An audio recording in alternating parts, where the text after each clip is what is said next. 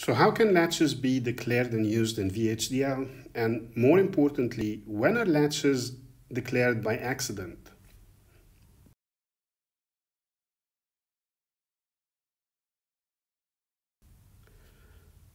So declaring and using a latch in VHDL is actually pretty simple. Obviously, declaring a latch is going to involve a process because we have storage. If we have memory or storage of any kind, that has to happen within a process to allow sequential operation. And so a process that includes that declares a latch has to have a sensitivity list that includes both the clock and the input D.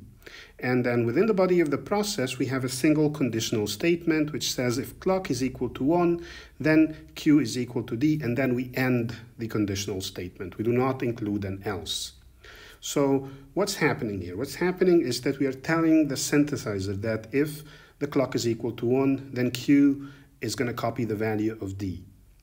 But what happens if the clock is not equal to 1?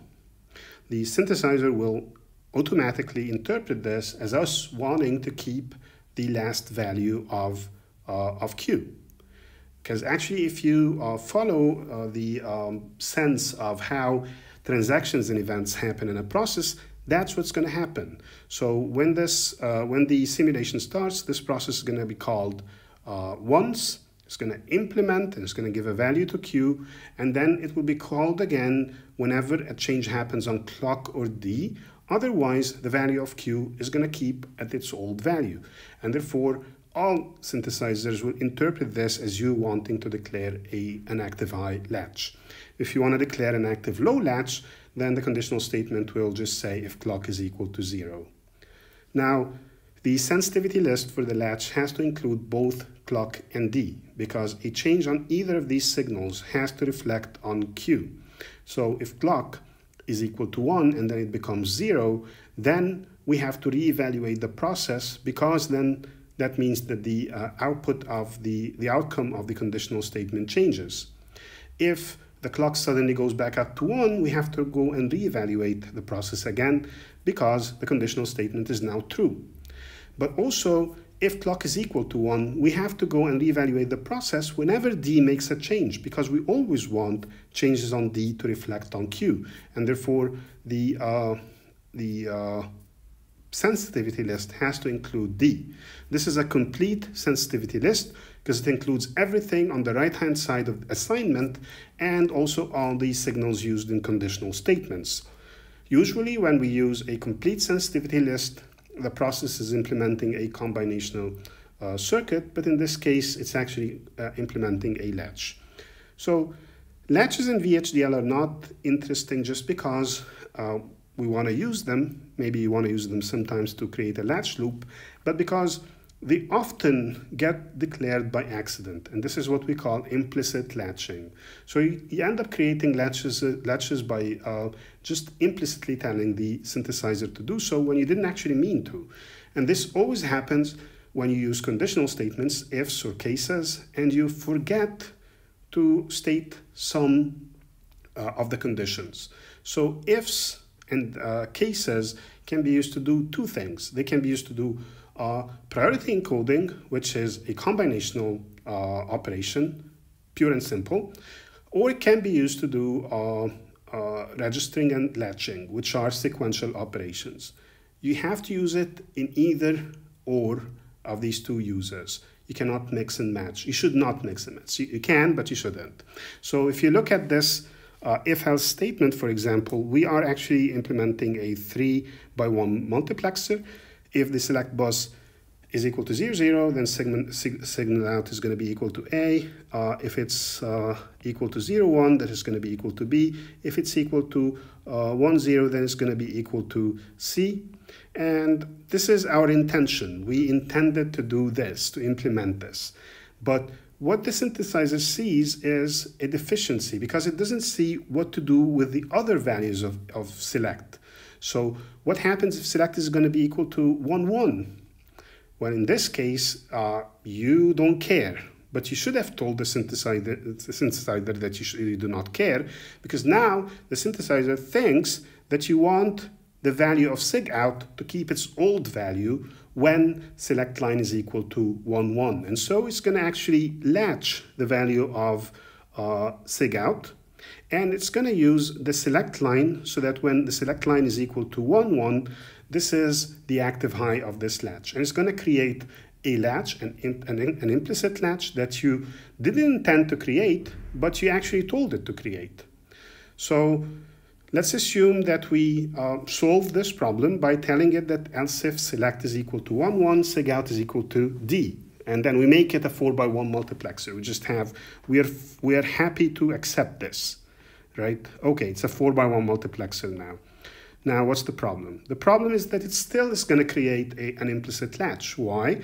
Because select is, in all likelihood, a standard logic vector, and therefore it could take more than just the 4 values that we see here. It could be more than 0, 0, 0, 1, 1, 0, and 1, 1. It could be XX, XU, 1H, 1L. So remember that standard logic type can take more than just values of 0 and 1. And so the synthesizer looks at this and says, aha, so you want it to be these values for these values of select, but for the other values that you haven't stated, you still want it to be latched. And it's going to create an implicit latch. And that implicit latch is not only useless, it's dangerous. It's going to change the behavior of the circuit. It's going to impede timing analysis, and it's probably going to make the circuit fail. So what do we do about implicit latches? Implicit latches, the problem with them is that they don't cause an error. They do not appear in an error list because this is actually a legitimate thing to do. And if you are experienced, you can probably use it to do something useful. But they do appear in a list of warnings. So you have a list of warnings as well as a list of errors. And there are 2 types of warnings that you should always look at and at least consider, if not fix. Warnings involving implicit latches and warnings involving deficient sensitivity lists. You should look at both of these and try to solve them as much as possible. So how do you solve them? You solve them by, whenever you use an if-else statement, make the last statement else, an all-encompassing else. It shouldn't be an else-if, even if it describes a specific case. And so this should have been else, just else, right? And this includes the 1, 1 and every other value of select. And the multiplexer will understand that you want to implement a 4x1 multiplexer. And for the case statement, the last statement should be when others, an all-encompassing others, which includes your last choice as well as all the, funny values of standard logic that you haven't included yet. The problem with implicit latching is that it's sometimes a little bit hard to discover, like it's a little bit hard to spot, because there's an implicit latch being created here. Even though we have a final else, we do have a final else, there's still an implicit latch created. Why? Because if you see, for the condition select is equal to 0, 0, we assign sig1, sig2, sig3, and sig4. Whereas for the case 0, 1, we only assign sig1, sig2, and sig4. And so sig3 is assigned only in 3 out of the 4 cases. And in one of the cases, it's not assigned. So what does the synthesizer assume that you want to do here? It assumes that you want to keep the old value of sig3 when the select line is equal to 0, 1. And it's going to create an implicit latch for sig3. So this kind of implicit latching is very common, actually. Here we see it again with a case statement. In this case statement, there will be an implicit latch created for sig2 because it's not defined for the when 0, 0 case. Now, this is more often done intentionally by experienced designers when they know that the value of the signal isn't actually going to change between these 2 cases.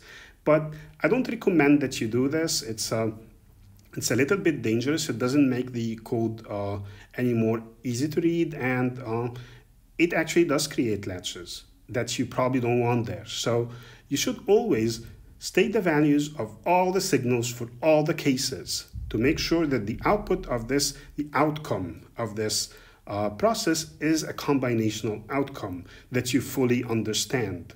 Even if stating the values of the signals seems tedious and repetitive, you should always do it. It's just, you know, it causes no harm, and it saves you the trouble of having implicit latches in your warnings list.